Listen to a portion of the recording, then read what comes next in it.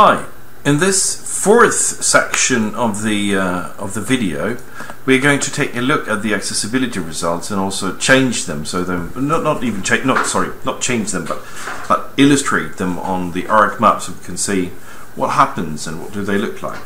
I've made a few preparations so it's easy for us to see what things look like. First of all, I've added a map of the Swedish municipalities. This is just a straightforward sort of map. And just the boundaries, no details, and clipped out holes for where they got the lakes in the major area. Stockholm is located where I'm using the cursor at this very moment. Gothenburg is over there and Malmö is over there. These are the three major cities, and in this part of Sweden probably 80–85% of all the individuals in Sweden actually do live. So this is the majority part of Sweden, and in these sections of Sweden we've got the sort of the coastline of the northern parts. Much of the remainder, the inner part of Sweden, is very, very sort of remote and not at all very densely populated. So, in order to show the results, I have saved the output from the accessibility computations as a separate Excel file, and I've already sort of imported them into the ArcGIS by opening up the tab. And in this case, the only thing I need to do is to do the join and join relate and make sure that the K code, which is in this case kommun code, which means the municipality code, to be merged to the sort of the similar material from the Excel file that we've got. So the muni corresponds to these kinds of keys. There's actually going to be one value that is different that you're soon going to see, but that's another kind of an issue.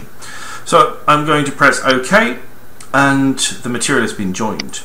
So what I now want to do is to right click on the properties and actually go for symbology and go for quantities and choose the AI exponential mathematics. So it is the summed accessibility at any location I, and I of course is then all the separate municipalities, and the exponential mathematics means that the model being used, the decay model being used, is the mathematically derived one.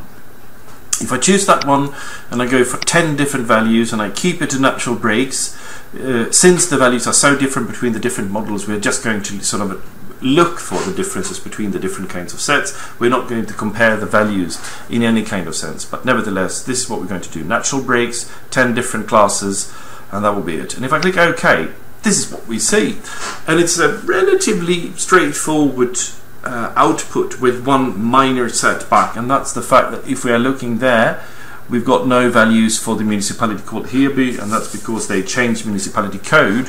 So the map has got one code and the mathematics has got another one. I think if we sort of dismiss that fact and just move for the major results of the 289 others, we'll see the outcome.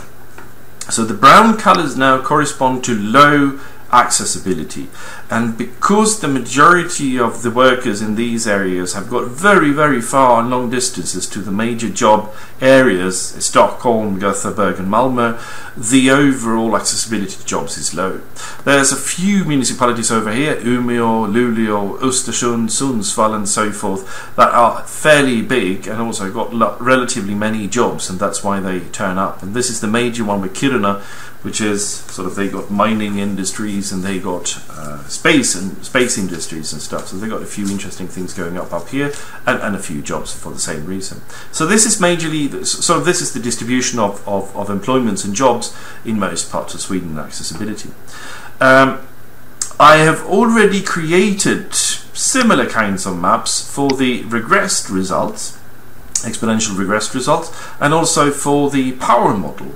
So the same coloration but different sets and different thresholds of values, we have to live with that.